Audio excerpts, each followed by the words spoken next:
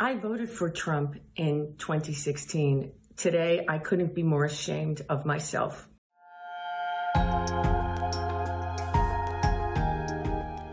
I am a registered Republican. And I'm a lifelong Republican. Matter of fact, I have never voted for a Democrat in my entire life. I've been active all my life as a Republican. I voted for Trump in 2016. Today, I couldn't be more ashamed of myself. I voted for Donald Trump. Not my proudest moment.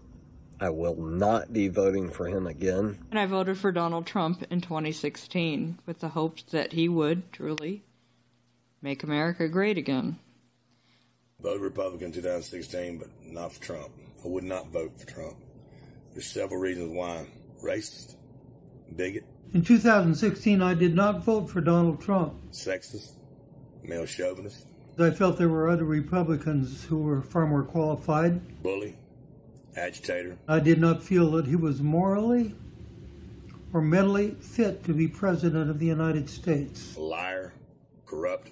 However, when he was elected, I hoped that the Republicans in the Congress would be able to help him be a good president. Swindler, grifter. Unfortunately, that did not happen. He is showing us, and I believe God put him up there for a reason, to show us what our government is lacking and what we are losing. This man has broke us down to the very marrow and exposed our weaknesses. I grew up in the church. Character and morals and values are big to me and my family. The hardest thing to watch in the last 4 or 5 years with all of this has been the evangelical Christians sell out to this false prophet. We're farmers and, like I said, conservative Republicans and Christians. And here we're being asked to follow a man that lies and has no morals and has just nothing good I can say about him. I believe if Donald Trump is elected for 4 more years, that our country will go down the darkest path in its history. At least since the Civil War. I believe that. His mishandling of the coronavirus and the way that he has handled the situation with George Floyd's tragic death is beyond outrageous. It's not just the nepotism and the corruption. It's not just the casual racism and the cruelty towards those seeking a better life in our country.